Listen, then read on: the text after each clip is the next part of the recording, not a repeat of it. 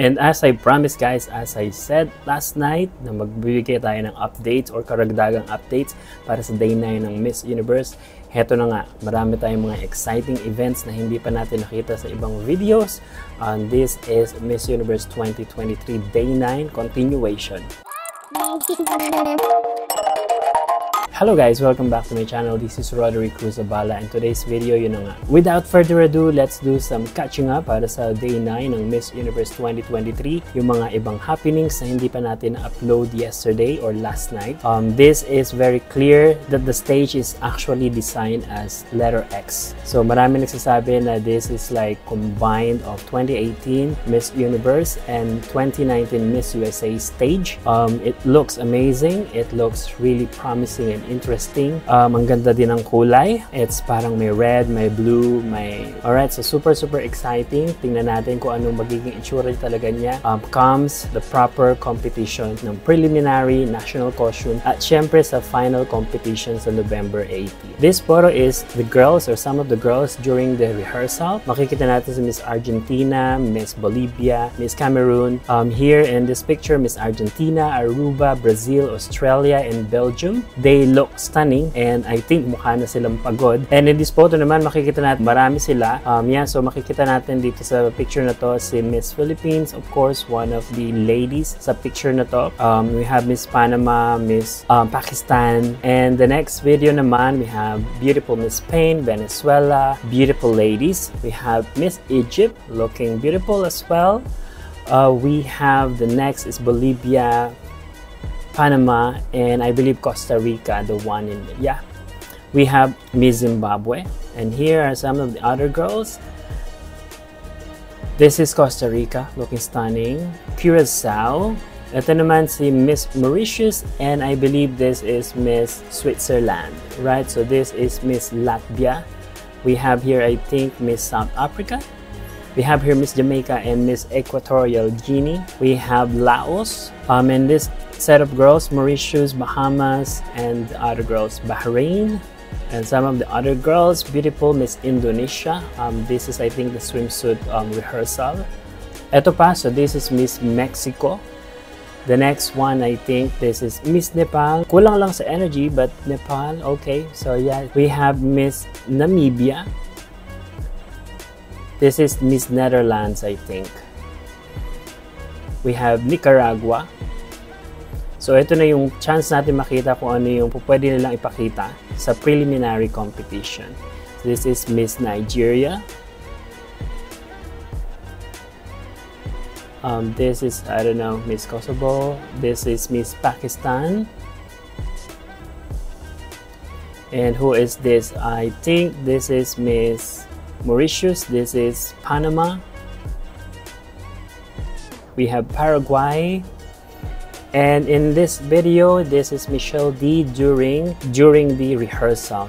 She is with Miss Thailand, and Miss Thailand is using part of her dress, I think, giniginaw sa Miss Thailand. And the following videos and materials, I just want to give credit to Jan Quijano. I grabbed these materials from his Instagram account. Just follow his page, his Instagram account, Jan Quijano. And the following video naman, the girls are on the way para sa Best Buddies events. This is for autism awareness, which is actually Michelle D is very close to this cause, right? So here makikita natin Miss Great Britain here.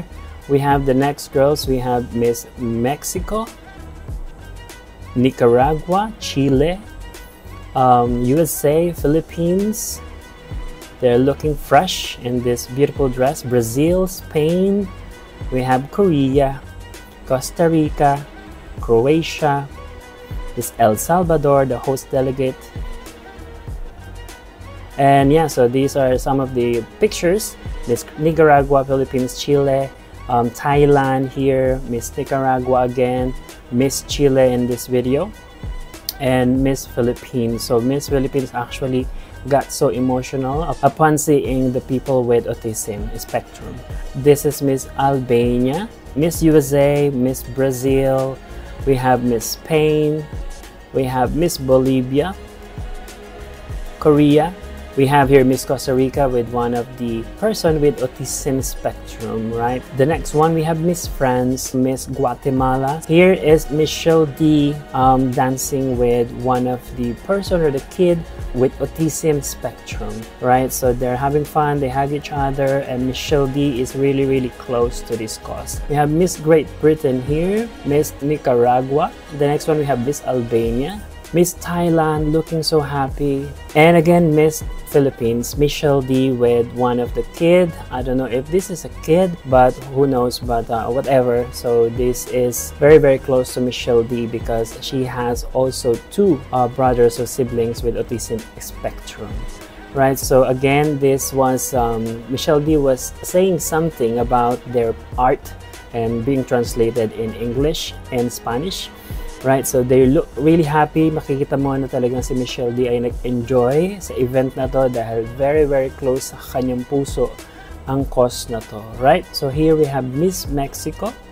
And the next one, we have Miss Croatia. We have Miss Spain.